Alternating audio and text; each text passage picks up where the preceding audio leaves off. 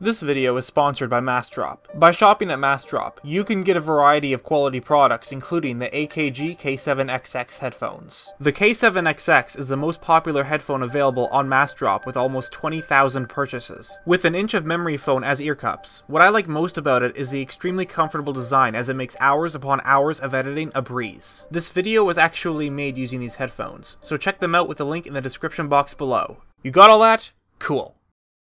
You know, as great as Breath of the Wild is, the logic behind how everything works is just hilarious. Take the paraglider for example. Not only can you glide with something that in reality wouldn't actually work, but you can do stuff like this.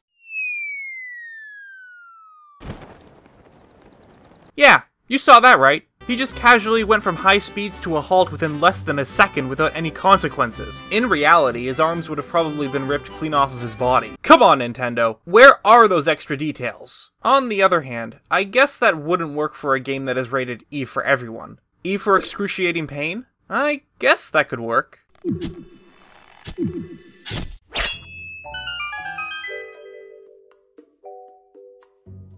You know, at this point I've done my fair share of Breath of the Wild theories. And for being the 21st video, I'm only just now going to be incorporating something I've wanted to include in my videos for the longest time.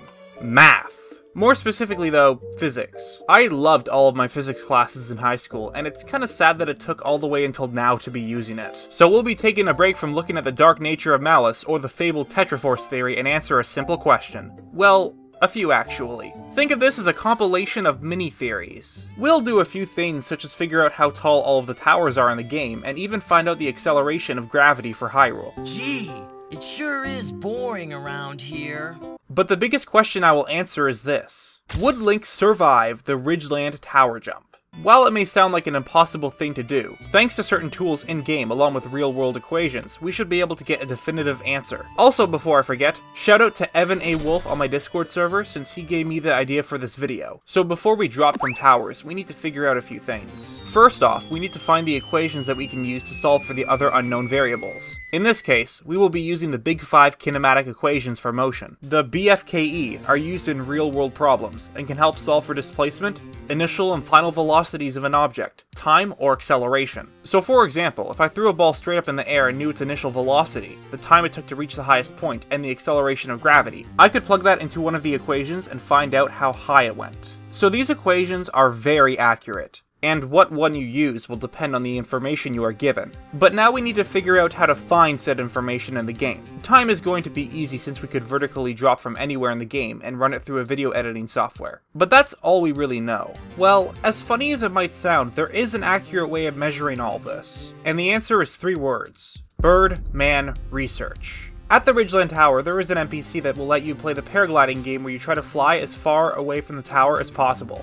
The reason this is so important is because the distance traveled is measured in m. In real life, meters are also m, so we can assume that the distance is being measured by the same unit in the game. Now with a proper unit of measurement, we can use this to our advantage and get the data that we need. To start, I did 5 different drop tests from the tower and recorded the distance traveled for all of them. After doing so, I calculated the average drop distance, which was approximately 62.98 meters, or to simplify it, 63 meters tall. Of course, this doesn't count the part of the tower in the water, but we already have what we need to find the acceleration of gravity. To do this, we will use a method to find something called the instantaneous velocity for 2 different parts of the fall. This value will help us because we can determine how fast Link is falling at any specific time we want. I decided to find it at 0.667 seconds to 7:01, and 2.102 seconds to 135. All we need to do now is plug these values into a simple equation to get the initial and final velocities. Our VI value ends up being 21.2 meters per second, while the final velocity right before Link lands in the water is 60.6 meters per second. Now by having both the velocity values and the time it takes, we will be able to solve for the acceleration of Breath of the Wild's world. According to the calculations, gravity has a downward acceleration of 27.5 meters per second squared.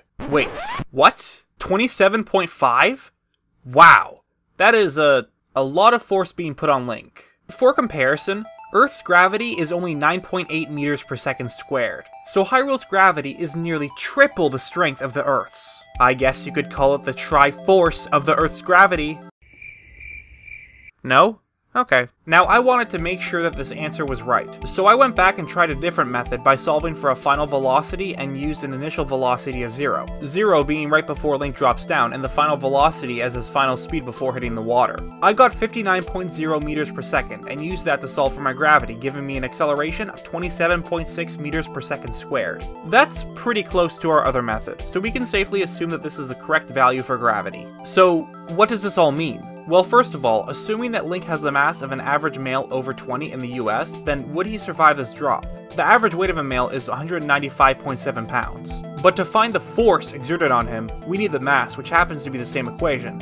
F equals mg. M is mass, and g is the acceleration of gravity. First, we'll need to use Earth's gravity to find a regular person's mass, then use that with the new gravity value. I'll be converting pounds to kilograms so these numbers aren't too high. Running through the equation for force, the mass comes out to be 9.07 kilograms. This means that Link's weight would be 249.3 kilograms.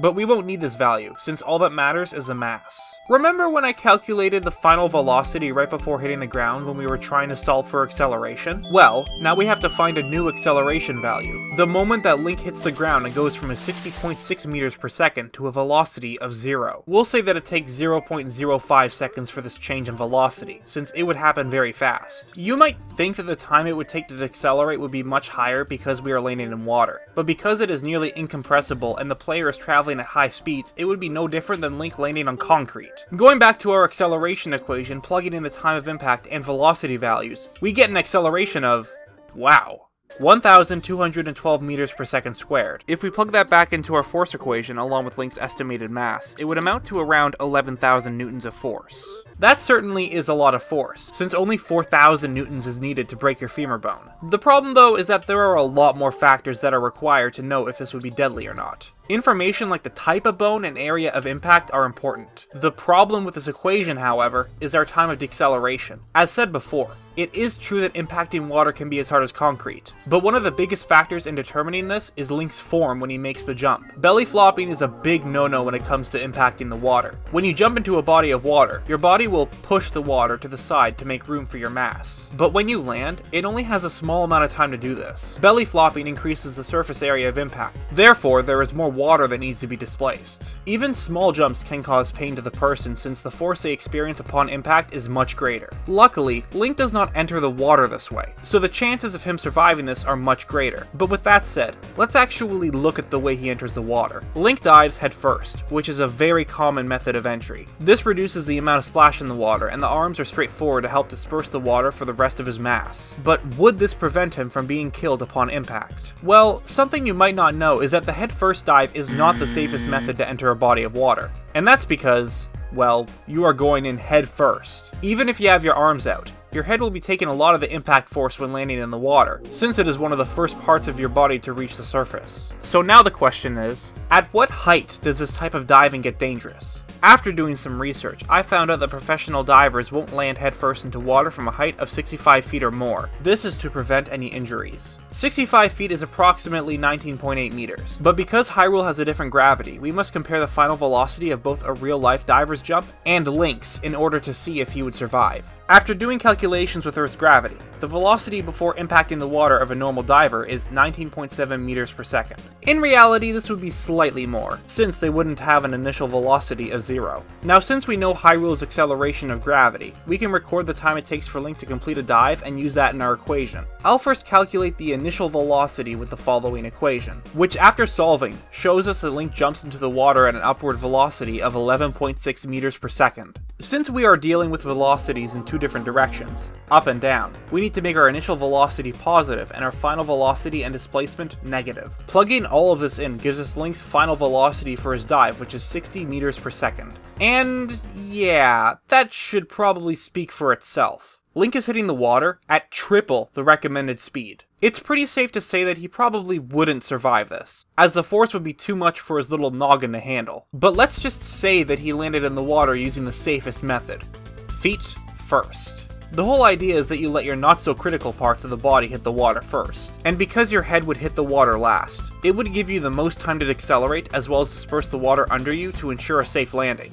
Well, almost safe, as in at least it won't kill you. Back in 2015, 27-year-old Lasso Schaller broke the cliff diving record when he fell 193 feet into the water, around 58.8 meters. Even with his experience, he exited the water with a slightly dislocated hip. If Link's 60.6 meters per second is higher than the world record's velocity, we can pretty much bust this theory. After plugging all the information in, we can finally get our answer. Ladies and gentlemen, the fastest you can enter a body of water until it is lethal is 33.9 meters per second. In other words, Link would not survive this drop. 33.9 meters per second is almost half of the speed Link reaches before impacting the water. And as said before, even the most experienced cliff divers are at risk of injury. In 1987, Oliver Favre dropped a total of 177 feet into the water, but because he dove in backwards, he couldn't see his trajectory when he originally left the platform. He survived the jump, but had sustained a broken back. If professional divers with years of experience still get injured, there is no way that Link would survive this. Maybe next time he might reconsider jumping from Shatterback Point. So with that big question finally answered, it's time to address the Sheikah Towers. How tall are these things? I won't be counting the top of the tower since that is a bit of a tricky one to solve. Surprisingly, a lot of them are the exact same size. When dropping from the towers, I found out that around 10 of them have the exact same fall time as the Ridgeland Tower. This means that most of the towers are around 58 to 63 meters. That leaves 5 others: Ridgeland,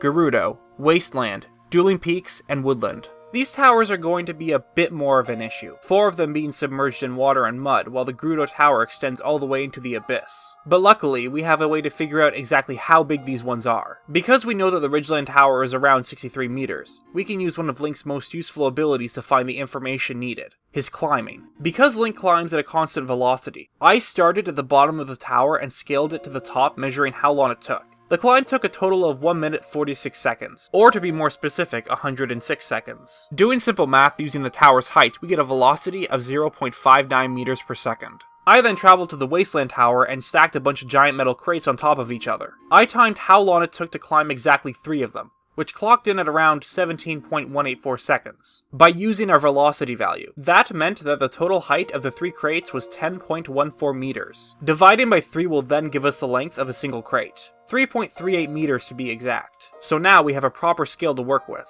For good measure though, I wanted to find out exactly how tall our protagonist was. By lining him up with one of the crates and using a ruler to measure out his size, I found out that he was 0.4375 the length of a crate. And multiplying that value to a crate length means that we will finally have a height for our silent hero. The official height of Link in Breath of the Wild is 1.48 meters. Converting that to feet, we get, wow, 4.9 feet.